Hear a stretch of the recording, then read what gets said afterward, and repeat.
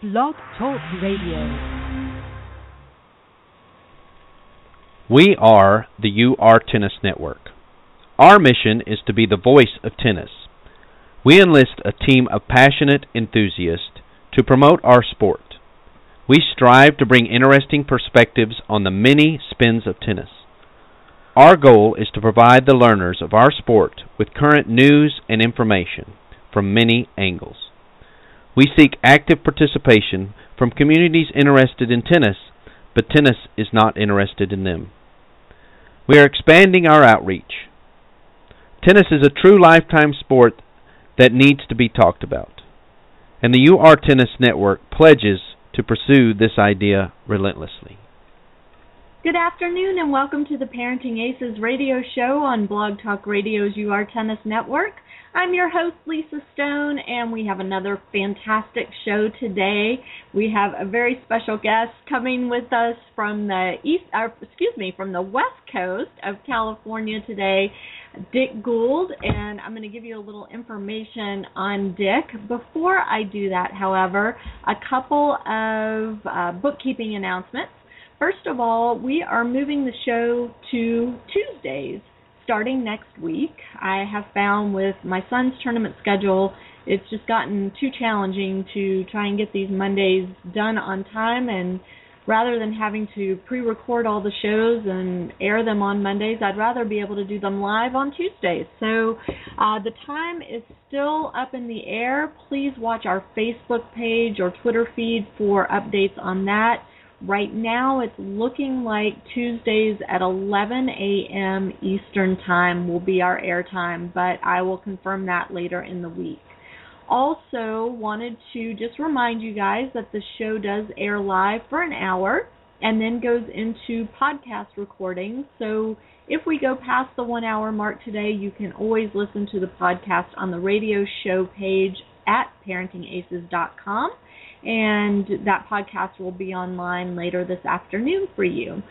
And I am always looking for guests for the show and ideas for guests. So if you or someone you know is interested in coming on the show as my guest, or if you have a suggestion for someone you'd like to hear from, please shoot me an email to lisa@parentingaces.com, and I will reach out and get you on the calendar.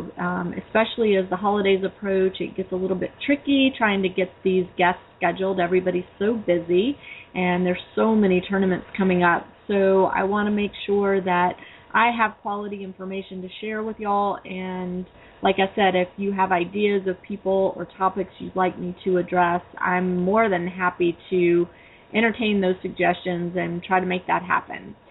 So that said, there are currently two other really fabulous shows on the UR Tennis Network, and those both air on Wednesdays.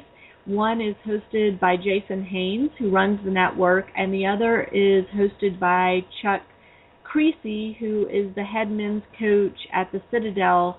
And both of those gentlemen provide incredible information on tennis, on the industry, on college tennis, junior tennis, development, all sorts of things. So I want to encourage you to check those out. You can hear the podcast at blogtalkradio.com/URTennisNetwork, and you can find all of the archive shows there. All right, so today's guest, let me get to that. And man, it is a Monday around here. My head is in 1,000 places. But let me tell you a little bit about Dick Gould, who is my guest today and who I am so excited to talk with on the air, because this man has been involved in tennis for so many years and has seen so many changes that he'll be able to provide us with some perspective on what's going on currently in the industry, but also what he's seen change for the good and maybe for the not so good over the years. So here's his deal. Dick Gould is currently the John L. Hines Director of Tennis at Stanford University.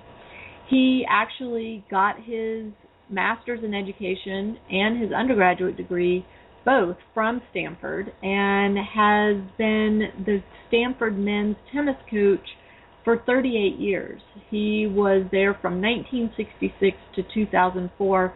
So I am telling you, this man knows the history of college tennis and will be able to share so much with us. His team saw 17 NCAA team championships with him at the helm, 10 NCAA singles championships, 7 NCAA doubles championship teams. And he personally coached, as their college coach, 9 players who reached the top 15 in the ATP World Singles rankings, 14 players who reached the top 10 in the ATP World Doubles rankings, and 7 attained a number 1 World Doubles ranking. 11 have won Grand Slam doubles championships. So I'm telling you, Dick Gould is the master. He has so much information to share with us, and I'm really, really excited to pick his brain a bit on the air today. Before I bring Dick on the line, though, just a quick commercial, and when we come back, Stanford's own Dick Gould. Warning. Orthopedic surgeons are seeing an increase in overuse injuries when young athletes perform the same repetitive stressful motions over and over. Pitching, tennis, weight training, even long swimming workouts can cause overuse trauma that may require surgery. If your kids play and train hard, visit orthoinfo.org or stopsportsinjuries.org. A message from the American Academy of Orthopedic Surgeons and the American Orthopedic Society for Sports Medicine. Welcome back to the Parenting Aces radio show on Blog Talk Radio's UR Tennis Network. I'm your host, Lisa Stone, and I am so excited to share with you today the wonderful Dick Gould. Coach, welcome to the show, and thank you so much for being with us. Lisa, it's an honor. It's still early morning out here in California. We got to catch up with you guys back there. Well, I'm sorry to get you up early today, but I'm so grateful to you for taking time out to be with us, because I know what you know. I know a little bit of what you know, and am thrilled to pick your brain and have you share that knowledge with my audience too. So thank you. My pleasure. So you've been at Stanford pretty much your entire coaching career, is that correct? Well, I got my master's at Stanford in 1960 and spent 2 years as a full-time high school teacher and coach football and tennis, and then 4 years at a new community college, Foothill College. And then when my coach retired at Stanford in the spring of '66, I took over in the fall of '66. So I've been here as coach for 38 years, and then another 11 now in my 11th year of director of tennis. And what does that mean, director of tennis? What does that job entail for you? It's interesting. It's a continuation of things I was doing as I was coaching, but as the coaching demands became more and more relegated to a lot of paperwork and desk work, which is the biggest surprise of everyone entering the profession, I found myself in a niche where I could really help the coaches by providing some of the stewardship, the facility, not just maintenance and upkeep and repair, but facility fundraising, rentals and things like that, plus the community relations thing, which a lot of times the coaches don't have time for. So it's been a great time for me. It's still 50, 60 hours a week, and I'm loving it, and hopefully I'm adding some value to the position. What amazed me when I was reading your resume was the fact that during your tenure, you've managed to get the tennis program at Stanford fully endowed. Can you talk a little bit about what that took and what that means for the school and for the tennis program? This just happened, Lisa. It finally just culminated. It's something we've been working on for years. Tennis is one of those sports that is really a threatened species in many schools, and about 400 schools have dropped tennis in the last 30 years. I think with the new power conference that looks like it's to be formed soon, with the five of the major conferences, it's going to put a lot of pressure on the athletic departments to decide whether or not they're going to keep sports like men's gymnastics, men's volleyball, men's water polo, tennis, men's and women's. It's going to be tough. So a long time ago, I decided, if I'm going to protect my sport and be sure we're here forever, I better start fundraising to see if we can make it so that it can never be taken away because of financial reasons. So over a period of time, we started raising money. First of all, for scholarships. For Stanford, as an example, that's about $62,000 a year, and for men, it's 4.5 scholarships. An endowment that provides enough income to pay for that for one of those is over $1 million, well over $1 million. So that was the first thing, naming scholarships. That was a university-wide effort, athletic department-wide effort, but we were very successful in men's tennis. I think we were the first sport to have our team fully endowed in terms of scholarships. In fact, we had a surplus, which now kicks over to cover our operating expenses and our operating budget. And in the meantime, we raised some funds and split some funds to provide for about $2 million for a facility and maintenance endowment as well. My position was endowed as director of tennis, but our head coach and assistant coach positions were not. And unfortunately, a charitable remainder trust matured. The couple both passed on, but that was designated to endow the assistant position. That's a little over $1 million, and then our head coaching position is $3 million. That just got endowed about a month ago. So that completed our endowment at about $20 million, and we can continue to add, of course, to the maintenance repair endowment. But I think it really is maybe the only program in all of sport in the United States that is completely and truly endowed. That's amazing. I mean, that's, it gives a safety net to the program, and I just think it's a phenomenal effort that you headed up there, and congratulations to you. We're proud of that, and I think now we're working. The women's 8 scholarships are endowed, but their operating budget is not. Their positions were partially endowed, the coaching position, but they are not fully. And so there's a lot of work to be done still. But I think we all as coaches must work hard to do this. If not, we're kidding ourselves. It will be around forever. So it was kind of a fight or flight reaction type thing. It's something we had to do, and I am very proud that it got done. And hopefully it will keep our program strong. Well, and what would be great is if other programs could look to Stanford as a model for how to make this happen in their schools and, really preserve the sport in all the schools. I mean, I think, Lisa, I think you're right. I think that it's something that has to be done, but it's not something you do overnight. I mean, that's $20 million, a lot of money. 10% of that is $2 million, but you only can earn maybe that's what the fund earns, but then you can only spend half of that. The rest of it goes back into principal to keep the endowment growing, so it covers inflation and cost of living increases and so on. So it is important, and I think that we all have to work hard on that, but realizing it can't be done overnight. This is, I've been lucky enough to be here a long time and create a lot of relationships that in the area that have helped us a lot to be able to do this. Sure. Well, one of the things that Stanford has been doing really well recently is providing live streaming of matches, and I know that's something that you've worked on and you're excited about. Can you talk a little bit about how the live streaming, like what the process was behind getting that in place and how that's changing things for tennis at the university?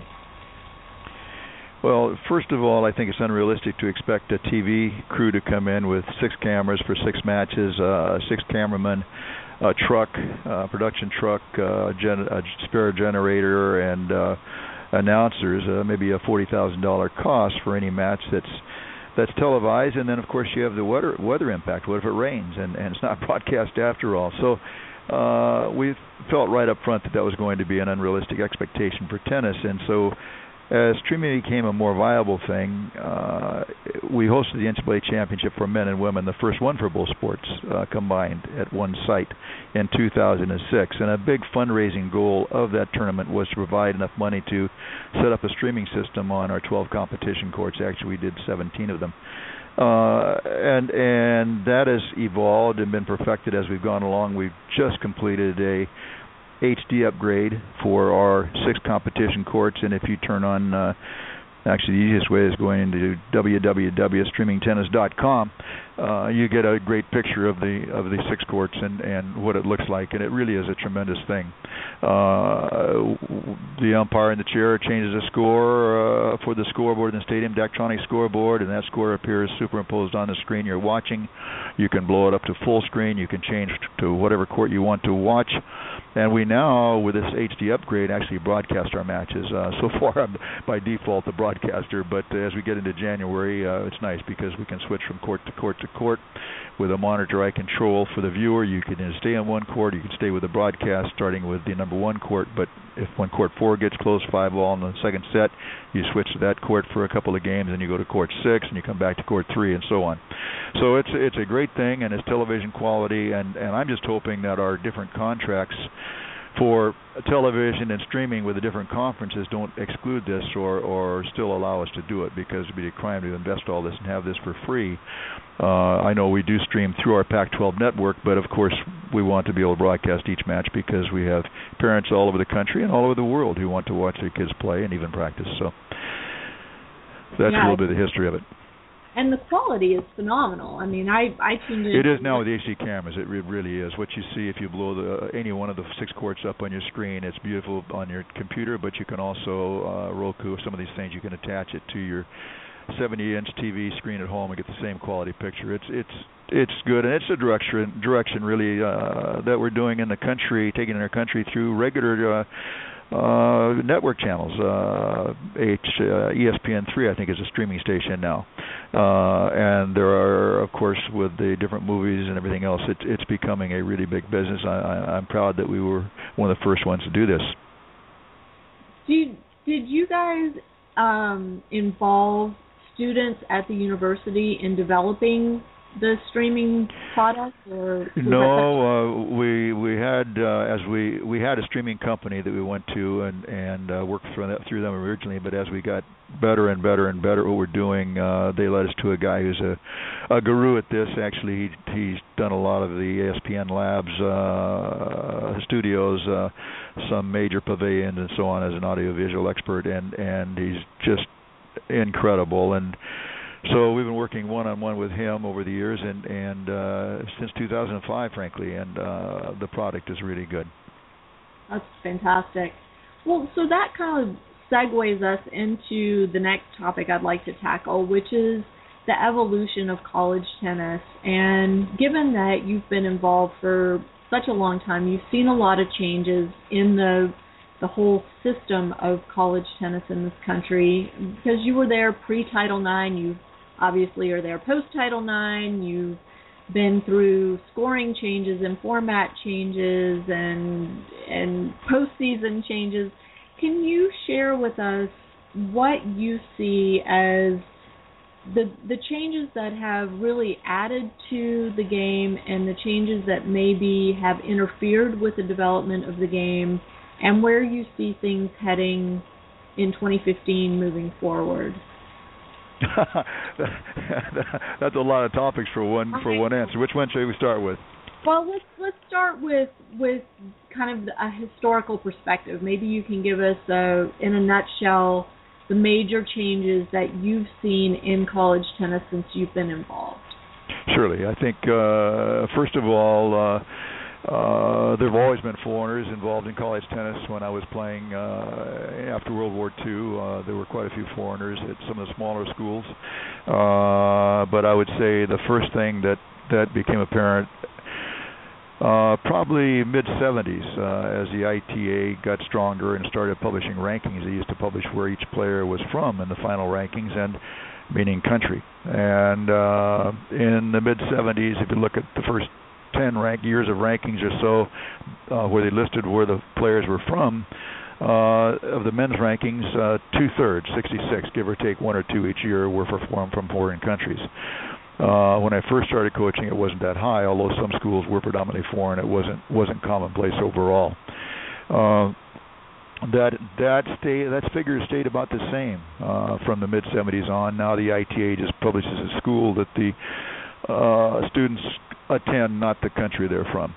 But still, if you break it down and do some research, it's about 66% for men, and the women were about 60% in this early 80s. They're probably about 2/3 now as well. So that has been a change. Realizing, of course, I'm not saying it's bad or good. There have been a lot of good results of that, because it's as more and more top players 20 years ago started going to the pros, as pro tennis evolved and became more money available, more prize money, and players were lured into that after a year or two of college, or even without college. The top of the college tennis declined a little bit, the ability level, but the base of tennis was picked up by the influx of the foreigners. And I think people who I never did offer a scholarship to a foreign player, because we were able to get the top Americans, and I would take a top 5 American against a top 5 foreigner most any day, at least as being an equal in terms of tennis ability. But we just saw this big change, and we got better because we were competing against better teams that had more depth, and more better teams. Instead of having 2 or 3 great teams in the country, all of a sudden you had 10 teams that had a legitimate shot to win the national championship. And that made us better as well. And I think people tend to forget we were all foreign at one time. Our ancestors immigrated to the United States, and these players don't have the same opportunity. They don't have a college sports system in the countries where they're from. So it's a tremendous opportunity for these players, and in a lot of ways has made college tennis stronger. That being said, that also has really cut down the opportunities for the Americans and for scholarships, especially in men's tennis, where you only have 4.5 scholarships, the equivalent of. So that's the first issue that I've seen change. I'm not saying it's bad or good. There are points both ways, but that's been one change. Another change is in the format of college tennis. From World War II on, and before World War II, you always played 6 singles, 2 out of 3 sets, and then you followed that with 3 doubles matches. And as we started to do more, as we went to the NCAA championships, team championships in '77, it turned out that these matches went on and on and on. And in the last match of the year in the NCAAs, and say the quarterfinals, if you win 6 singles, you're going to dump the doubles, because that's the last match of the season. There's no reason to play it. And as we started having the National Team Indoor Championship, there's another match to go on, your short courts. So again, the matches stopped as soon as they were clinched. The result was that doubles in those 2 national events weren't played unless they were necessary. What started happening then in dual matches, if you went on a trip and you played, say, in Southern California against one school on a Friday and another school on a Saturday, you played your Friday match and it went late, and then you had to get up the next morning, hit on the courts a little bit after breakfast, get a quick bite to eat, come back and play in the afternoon. It could be a real long weekend. Or if you had a hurt player, an injured player, you didn't want to take a risk of hurting that player anymore. Oftentimes the doubles got sacrificed. Or if you had a plane to catch on a Saturday to get back home, the match was decided, you would leave. And so people started stopping the matches, and doubles then became a little bit of a threatened species. And being a traditionalist, I fought the change like crazy, but the proposal was to put doubles first and make it a 8-game pro set, ensuring that the doubles would be played. And since it was essentially a set for each match, they would count all 3 matches combined as one match, and the winner of 2 of the 3 sets, the majority of that, would get a point for winning the doubles. And I did fight that like crazy, but it turned out to be a tremendous thing. It saved doubles. It made doubles important. And that 1 point in an otherwise equal match is very, very difficult and important, difficult to win and important momentum-wise. Another reason I liked that change, or came to like the change, was if you're playing on a foreign court, one you're not used to, it puts a lot of courts like ours at Stanford are set out, so you have three championship courts, then you have 3 courts in the back rather than 6 in a row. That's fairly common, and you now start with all your players playing together to start the match.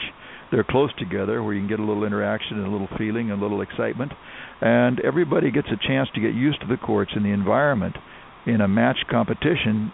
And the downside is you only lose 1 point. Whereas in singles, you might get down a set in 5 or 6 matches really quickly while you're adapting to the conditions and be out of the match in essence. So I thought that was a good move too. So I really, that format change I think has been very, very good.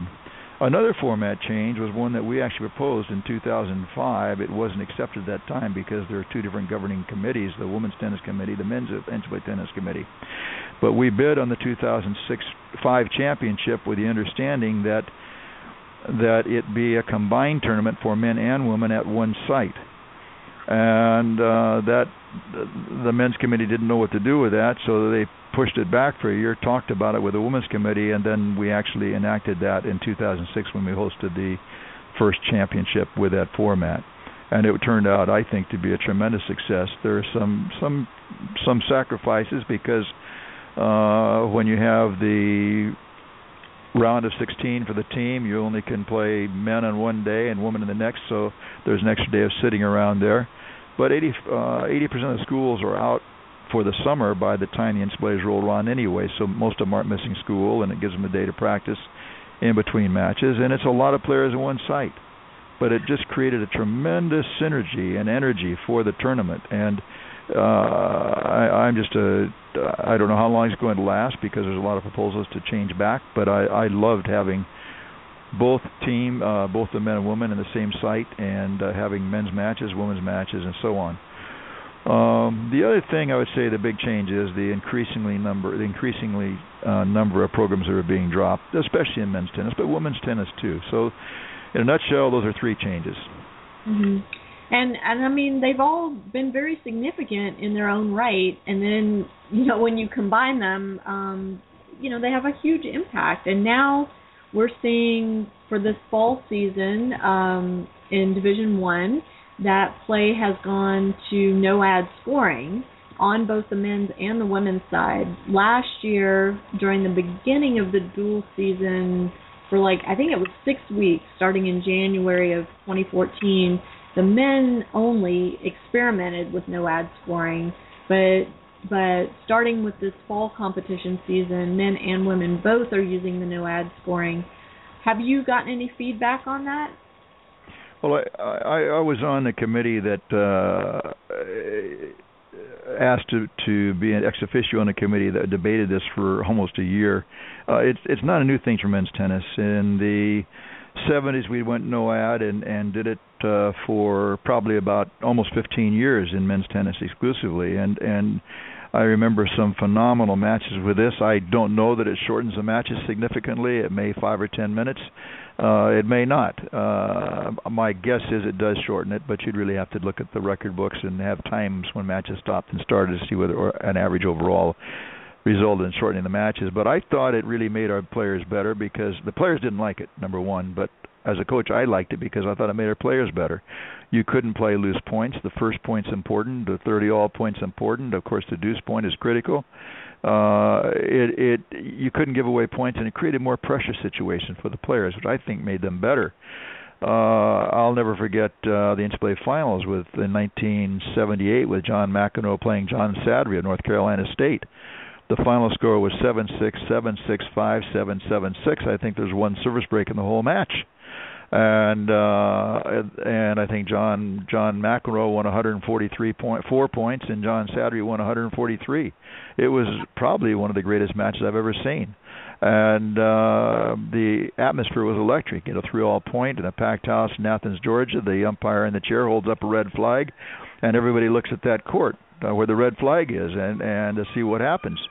I loved it, and then it went back to regular scoring, and I think largely because the USTA, and I may be wrong in this, but I think the USTA in cahoots with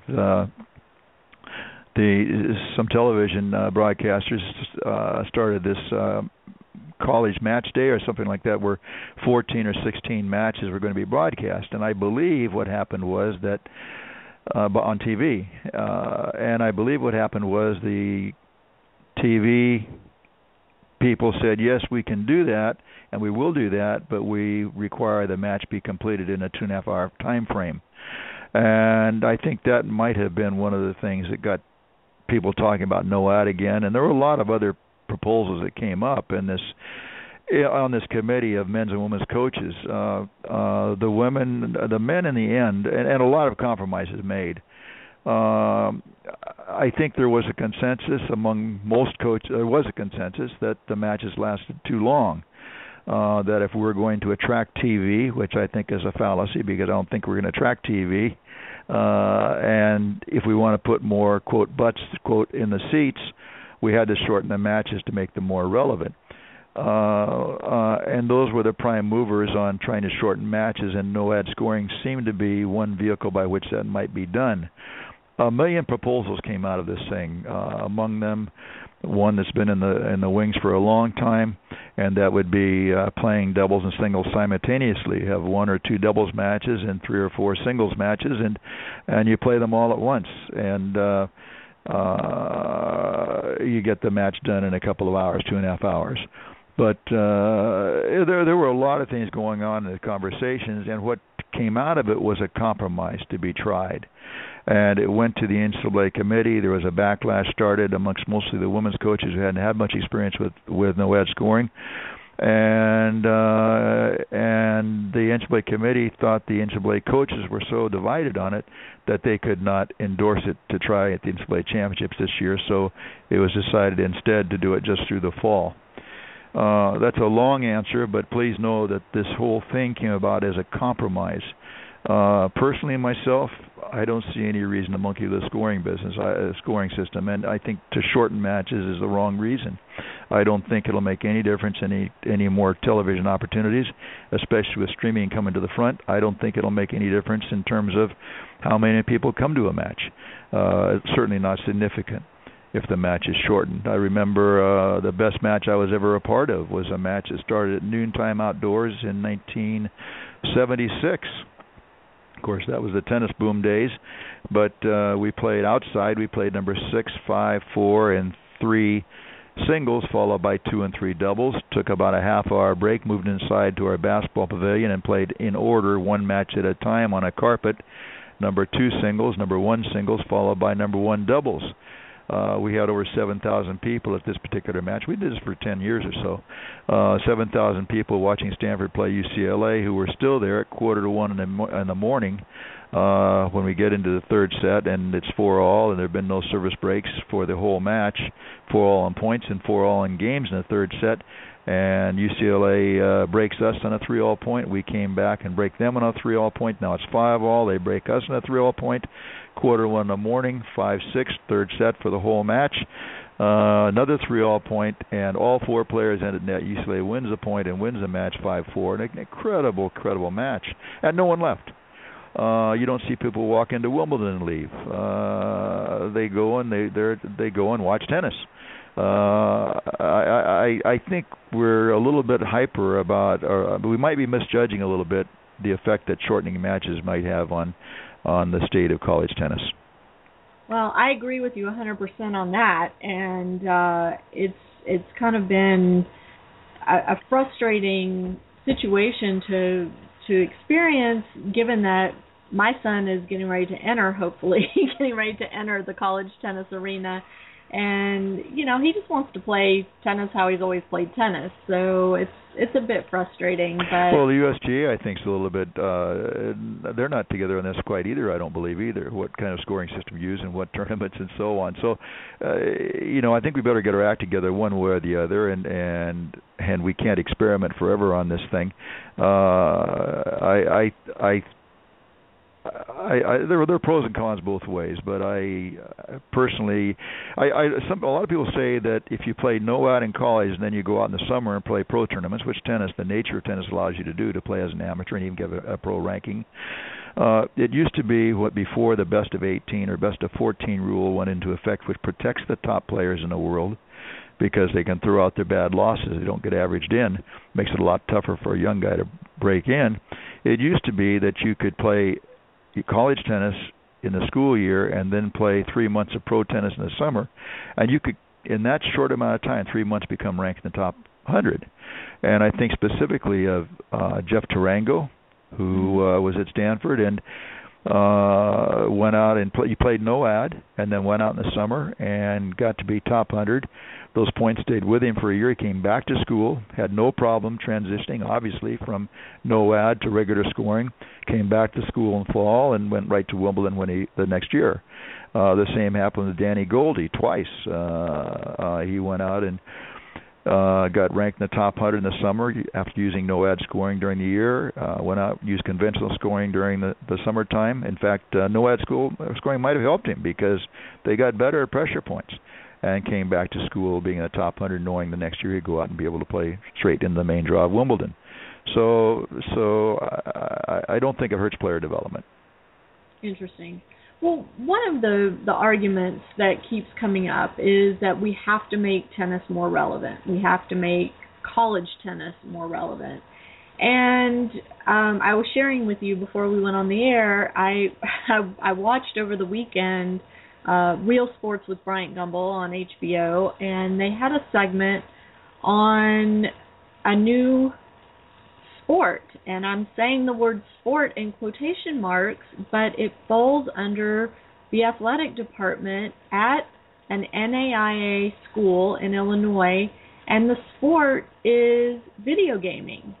And these, quote, athletes are being paid $19,000 each in scholarship money to compete in video gaming. They wear their university's athletic logo on their gear. They've been given jerseys and warm-ups and all the same type of gear that other athletes are given. And the national championships for this sport sold out the Staples Center in LA. So video gaming as a sport is more relevant than tennis. And I watched this segment on HBO, and all I kept thinking is, oh my gosh, what can we learn from these people? They have created a desirable product that sells out the Staples Center, for goodness sake, to watch somebody else play a video game. And these, quote, athletes are being paid to practice. People want to watch them practice playing video games, and they get paid for that. It's the most phenomenal thing I've ever seen. So, given what's happening out there, what can we learn as a tennis community from something like the video gaming industry, from something like the X Games that has created this incredible buzz around its sport? What do we need to do as a tennis community to do that for our sport? Well, first of all, several things. By the way, I don't have HBO, but I hear that Brian Gumbel show, and I hear Mary Carroll's on it a lot too. Is an incredible show. Interesting topic. I did not hear of this. I think if they were playing Wii, at least there's some kind of exercise. Wii tennis, at least there'd be some exercise involved. But I think sport. Your definition of sport's really the key. If you're talking about athletics, that's something different. I think that sports, college sports, as an example, it is becoming entertainment, of course. And you see that with the big TV contracts are going to football and basketball as an example. And you see the effects in that and how then the detriment that amount of money they're spending on those sports is going to have on tennis. I know for some time cheerleading has been a sport. A lot of schools have given cheerleading, but that's a physical exercise. My daughter was on the volleyball team at Harvard and also danced on the dance team at Harvard. They have a national championship. I don't think they gave scholarships. Well, they don't give scholarships at Harvard for athletics, but there is a national dance championship, and that's athletic. But but I think when you combine athletics, athletics on one side involves physical activity. Sport could be anything. Croquet, riflery doesn't involve, as an NCAA sport, that doesn't involve physical exercise per se, I don't think. So there's a little bit of precedence there, but entertainment really is what we're talking about, and I think we've got to have to be careful that we don't confuse entertainment with athletics. If you're looking part of the question is, what can tennis do if this is so relevant? Is it relevant? Obviously, it is from what you described. But if we're worried about shortening the length of matches, if we're worrying about costs in tennis, if we want to do something in a half hour, reduce costs by reducing scholarships and therefore opportunities, by reducing coaching costs, coaches and therefore reducing coaching opportunities, I think in that case, tennis would consider something like World Team Tennis, where men and women play in the same team. You have maybe a couple of singles matches going at once, a men's singles, a women's singles, or two of each, a couple of men's doubles, a couple of women's doubles, simultaneously on two courts, and a mixed doubles or two mixed doubles. The match is over an hour and a half. You have great variety. Of course, that's going to cost a lot of jobs, but that's also going to not cost as much money. You won't have as many people on a team, and you still have your fall season, have your individual events and your 2 out of 3 set matches. So if you're talking entertainment and you're talking really being serious about cutting down how much time a match takes and putting people in the seats, I would maybe almost sacrilegiously propose World Team Tennis as an alternative. You can yell as much as you want. You can get your fans involved. You don't have to look up at a student section where you have your fraternities and sororities saying, "Shh, be quiet, please." So when we're talking about entertainment, then I think something like this becomes ironically a possibility, no matter how far out there it might sound. Yeah. I'm gasping as I'm sitting at my computer to think of college tennis resorting to that. But well, we did that. We in the 80s when we were playing indoors, we had a World Team Tennis franchise in Northern California, Billie Jean's Gould and Gators, and we actually played them indoors. People loved it. And we played USC in a World Team Tennis match indoors. We played we did not. I'm sorry. We played Cal Berkeley in a World Team Tennis match indoors for 4 or 5 years, and fans loved it. So I think there is a fan appeal there, and it's a way to cut costs, a way to cut your match time down, and a way to provide a variety of matches, which is simultaneously really, which is. I'm just saying. Right. No, and what's interesting is because as you're talking, I'm trying to compare what you're saying to what's going on the junior tennis front, and really it's a matter of looking at college tennis as a form of entertainment versus as a form of development and true competition for the athletes that are participating. And I think we see the same thing on the junior side when you're talking about growing the game of tennis and increasing the number of kids that start playing the sport versus developing champions. And those are two very different goals and require two very different sets of steps. Well, I think, Lisa, I think we say developing champions, you have to define what you mean by champions. Are you talking about a champion of the world? Are you talking about a Grand Slam champion? Are you talking about the champion of the USTA League team? Are you talking about, there can be a champion at every level, any level of competition. It depends how you define competition. And if our goal in college tennis is to develop a world champion, it's probably not going to happen. If our goal in tennis is to make someone a better tennis player in college tennis or in USTA tennis, yes, that can be done and should be done. And the college program can help a player along the way in conjunction with their own player's own coach or own background and so on.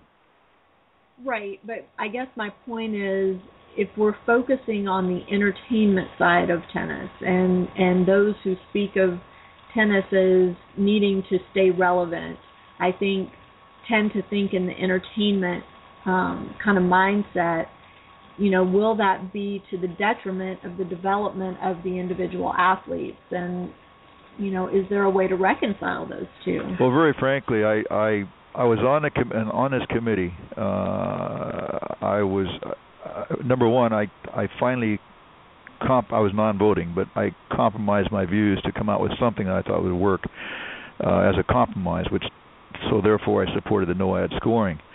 But very frankly, I don't think we mess around with it at all. We have a good product that develops players, or should develop players.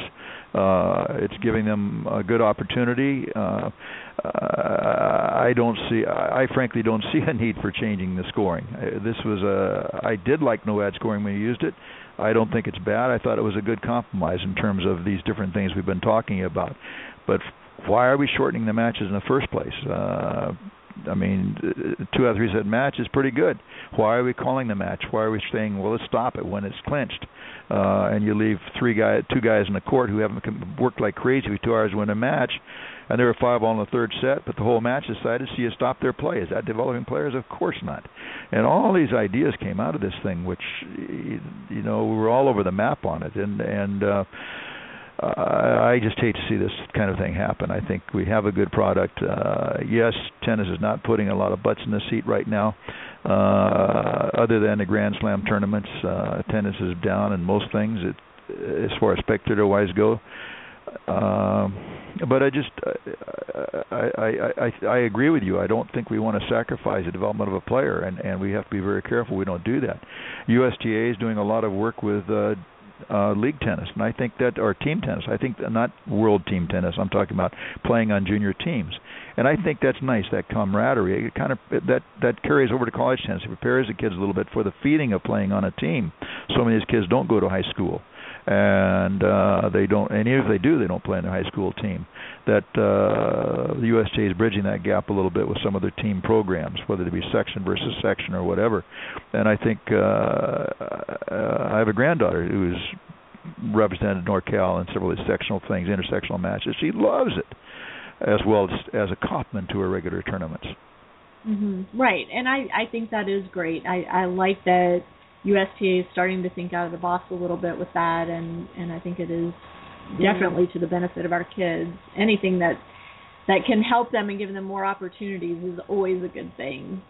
So let me just ask you, though, in terms of this whole idea of keeping tennis relevant, one of the things I've noticed recently, and maybe I'm just hypersensitive to it right now, but I swear there are more TV commercials now that incorporate tennis somehow in their, and I'm not talking sports related or tennis related, I'm talking like insurance companies and restaurants, and you see people on the tennis court or you see them in tennis gear. And so obviously tennis is something that resonates with people, at least the advertising world sees it that way.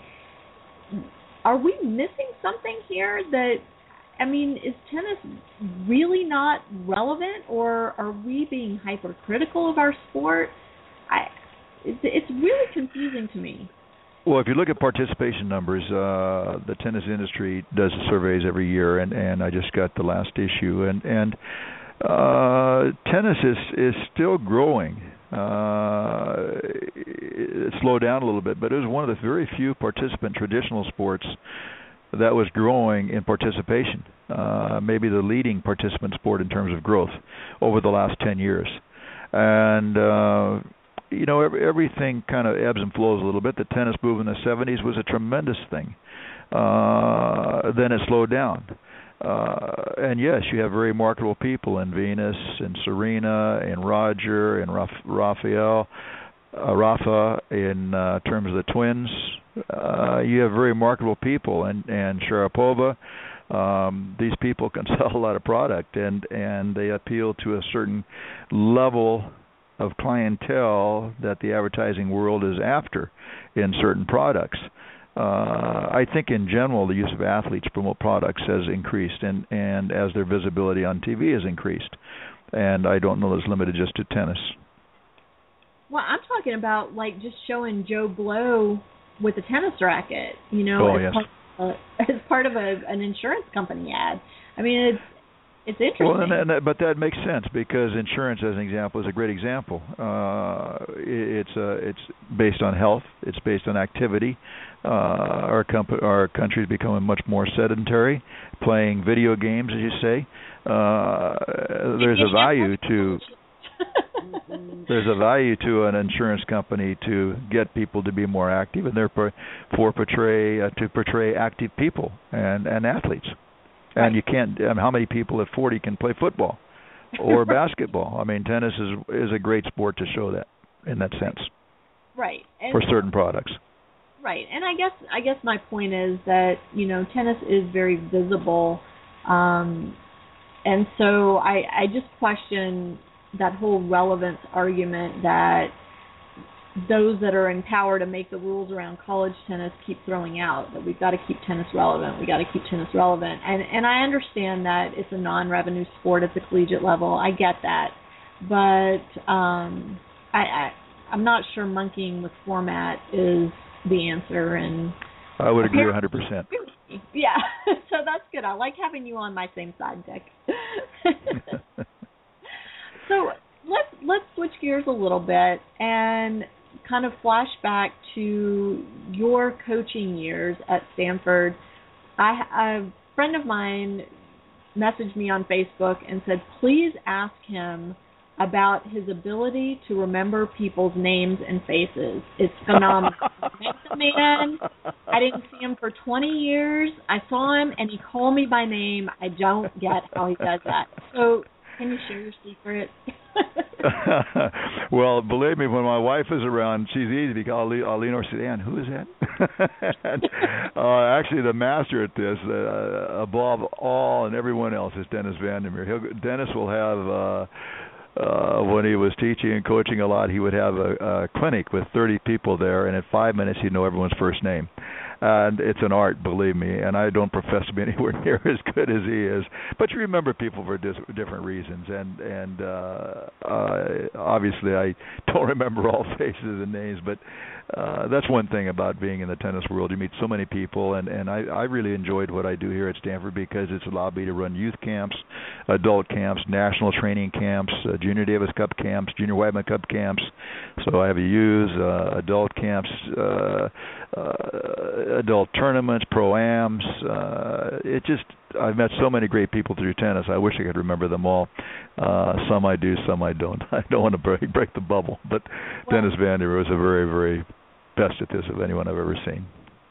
And can you talk a little bit about the specifics of your interaction with your players on the court? What types of drills did you do with them? What types of off-court work did you do with them? What made the Stanford legacy the great legacy that it is? Well, in the first place, when I started coaching at Stanford, I coached three teams. I had a freshman team because freshmen could not play on the varsity their first year by NCAA rule. I had a junior varsity team, and I had a varsity team. So I had about 30 or 35 players I was coaching. So really all I was doing was maintaining practice drills, and I wasn't doing any one-on-one work. And then gradually our freshmen in 1972, I believe, became eligible, or 71, after a couple of years, became eligible to play their first year. When Title IX came in the mid-70s, the women then got equal opportunity, so they took half the courts the men were using, and so we stopped our junior varsity program. Fortunately, that's been made up by club tennis, tennis on campus, which is just a tremendous thing. We had a big club tournament here this weekend with probably 30 schools. It was incredible. Very talented kids who might not have the time, nor the inclination, nor quite the ability to be on a varsity team, but it was very high-level tennis. But also in those days when I started coaching, I was a trainer. I had to learn to tape ankles. Roscoe Tanner would sprain his ankle. I was the guy who taped him. We didn't have a strength coach or conditioning coach when people became a fad, if you wish, and started out with more strength training. I had to learn how to do that. So I'd take my guys to the weight room and put them through a series of things myself. For conditioning besides tennis, I do the off-court running and off-court agility work. Now you have specialists in all those areas, which is really good as far as the players are concerned. I think the biggest single thing for college tennis, which I hope never changes, is the fact that a coach may coach a player during a match. And when a kid comes to college, so many times they're just growing into their own bodies. They're 16, 17, 18 years old, finally catching up to their growth ability, agility-wise, strength-wise, and all of a sudden they find they can do a lot of things they couldn't do before. My mantra was to, rather than wait for your opponent to miss a shot was to force the action to have your opponent react to you rather than you react to your opponent. Therefore, I really preached a serve and volley game. I really preached putting pressure on a second serve return and coming in behind it, getting in as soon as you could off the ground if the opponent stayed back, and making your opponent react to you. That was really my mantra and how I made my living. But when you come in as a junior player, you haven't been doing that. You've been taught, first of all, to keep the ball in play and win the points by not missing. And you don't have the confidence when coach says to serve and volley this next match, do at least first serve, half your first serve and volley. So a lot of our practice time was spent on drills and situations that would make someone more comfortable doing this. And then during the match, I could ask a player. I'm not going to ask a player to do something that I don't think he can do. I would tell him, I said, okay, let's kick this up the back end, get him behind it, serve a body forehand and it's in the ad court and come in behind it. And sometimes it worked, sometimes it wouldn't, but then it wasn't the kid's fault. I wouldn't ask him to do something I didn't have a fair amount of confidence he could execute or that might work. It took the onus off the kid and put it on me. So I was the bad guy. It wasn't the kid messing up, and that made me very effective in getting this principle across because I could do this. I think I only had one player who didn't win the NCAA serving and volleying. That was Bobby Bryan, and all the other players did. So coaching was a big part of that, on-court coaching. You could take something you've been working on in practice and you can insist the kid do it by saying, okay, here's how I want you to serve this point, or the second serve is what I want, or in doubles, let's go I formation, let's move this way to cover the backhand volley or to be able to give yourself a better chance at a forehand volley or whatever. And the beauty of all this was after a year and a half or 2 years, I'd start to tell a kid what to do, and he'd already be doing it. It was already a part of his game, and that was the beauty of coaching, being able to coach during the match. I spent a lot of time on situations. We didn't have an assistant coach for most of my coaching career, half of it. And so rather than to be tied down with one player, I had to run practice for 12 or first 35 players, then 12 players. So we worked a lot in situations. 15 minutes to work on attacking in a second serve. 15 minutes we work on serve and volley off the first serve, then maybe off the second serve. Then we'd play backcourt points for 15 minutes, and so on. And so we worked a lot in situations in practice, especially situations I didn't feel they were comfortable with. Interesting. Well, since you brought up Bob Bryan, I'm going to bring up conversation that I was lucky enough to participate in with Mike Bryan and Wayne and Kathy, his parents, and my son. We were all at the table together, and your name You had a great table. We had a great table, and your name came up numerous times. So can you share with us a little bit about how your relationship with your players continues once they graduate and move on in their life, and what your involvement is with them once they're done with their college tennis career? Well, first of all, they're friends, and first and foremost, and you know, it's a great age to be coaching. 18, 19 years old, you know everything, but you know nothing. And you're kind of the absentee parent. The parents are really entrusting you with a very valued asset, their most valued asset. And you have a tremendous responsibility not to let the parent down. This is just a great age to be around young people. And you can have a very positive influence by example on their lives. And you know, you have to enjoy people, and you have to find you have to find the button that works with a certain kid. Any parent will tell you, well, I have 3 kids, they're all different. Well, how can it be different? They grew up in the same environment, they grew up with the same parents, the same genes, but they're different. Their abilities are different, their likes are different. The first thing is to realize that, and as a coach or teacher or parent, you have to realize what button to push to get the most out of each person, and it's different with everyone you have, and it takes a while sometimes to do that. When you have people who've been brought up with the values that Kathy and Wayne taught the twins, you have a head start, because these are just tremendous people. And I don't know, of all my players over the years, I am still in regular contact with almost all of them. and about a variety of issues. Sometimes it's a question regarding a job. Sometimes it's, well, what do you think about this, coach? Or, hey, guess what, coach? I'm going to do this now, or whatever it might be. And this is, I really, really value this. It's made my life so rich, and I'm a better person because of it. Well, and I think as a parent, who's now going through the recruiting process with my son, that's something I look for in the coaches that he's talking to. Is that coach going to be able to fulfill that role for him over his 4 years of college and really step in and be a positive influence over him? And obviously, you've done that for so many players over the years, and I'm telling you, every time your name comes up, it's a gush of positive things, and the impact that you've had over these players is just incredible, and I know you're so proud of that. And that's kind of you say that. I would like to think that's the case. I'm sure it's not always the case, but I think I think that's what makes my job so rewarding more than anything else. And to take it one step further, and this is a bad sentence in which to use this with, but as coaches, we owe it to ourselves to stay in touch with our players. If we're looking to raise $1,000 to do something, who better to ask than the players who played for you or played college tennis?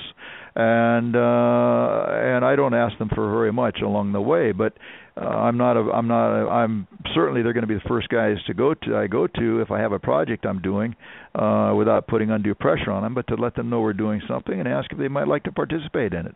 So it behooves every coach out there to stay in close contact with their players. I think I'm going to say one more thing. I know we're running out of time, Lisa, but there are a tremendous amount of incredibly talented coaches coaching men's and women's college tennis today. I must say I enjoyed the competition and camaraderie I had with my coaches and my profession as much as I did with my players.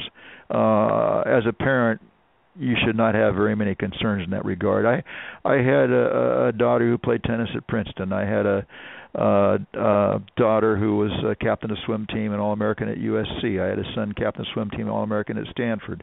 I had a daughter who was captain of the Harvard volleyball team, the only time they won Eastern Intercollegiates. I have kids that have played all these sports, and all of them have been with coaches who really cared about the kids. And I think that you're pretty safe in college tennis looking at that.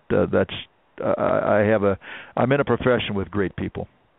Well, I agree. I mean, so far, everyone that I've met has been incredible, and I don't think I've come across anyone that I would say, oh, I don't want my kid playing for him. Yeah, you'd be hard-pressed to find someone like that, I tell you. Right. Well, thank you so much, Dick, for being with us today. I knew you would provide some wonderful insights, and you have, and I appreciate it so much. And I look forward to continuing our conversations in the future. Well, Lisa, good luck. Keep it up, and I love this what you do. And Chuck, I haven't heard Chuck Creasy talk yet. I love the guy, and it was really fun competing against him. And Jason Haynes, of course, just had the opportunity to work with Jason for a number of years. A great person, and J.P. Weber's doing a great job as well. And you guys are the ones that are keeping tennis at the forefront. And these are the kinds of programs that are really going to keep tennis there, and I think are a tremendous help to the public and parents in general and kids. Yeah, I hope so. All my best, Lisa. Keep it up. Thank you. Thanks for being with us. Sure, Lenny. Bye-bye. Bye-bye. To my listeners, thanks so much for tuning in today. Don't forget, starting next week, the show is moving to Tuesdays. The time is yet to be determined, but as of now, it's looking like 11 a.m. Eastern Time will be our broadcast time. Check our Facebook and Twitter feeds for updates later this week once I have that firmed up. And don't forget to send me your suggestions and ideas for future guests and future topics. I'm always open to hearing from you and value your input so much. So you can always reach me at lisa@parentingaces.com. Have a great week, everybody, and we'll see you next week on Parenting Aces.